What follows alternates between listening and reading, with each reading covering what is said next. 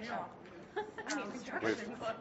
We've had a long morning, but a productive one, and we had a good discussion just now on Burma, on Myanmar, and I think it's fair to say that there was a lot of concern about the situation in the country. We all condemned the violence. We all called on all of the parties to de-escalate.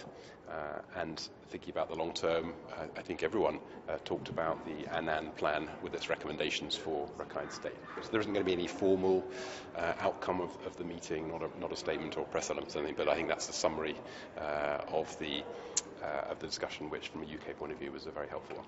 So, is there a chance you might call another briefing next week if this is still going on? Like what's sort of next? Well, let's see what happens. I say we call on everyone involved to do everything they can to de-escalate, to reduce the tensions, and to implement the recommendations of Kofi Annan's commission. But why didn't the council come up with that?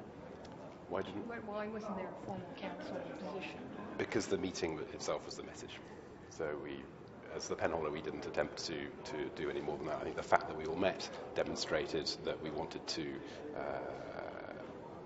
take the time to hear a briefing from the Secretariat, as we did, to come together and discuss the level of concern that we all had, and to begin to chart a way forward.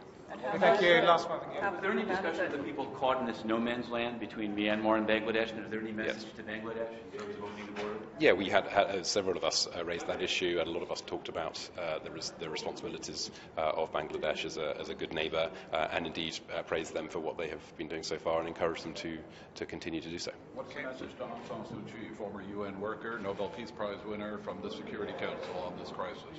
Well, the message is that she has a huge amount of support around that table. A lot of us are hugely supportive allies of hers who have followed her progress with admiration from afar, and we look to her to set the right tone and to find the compromises and the de-escalation necessary in order to resolve the conflict for the good of all of the people in Burma.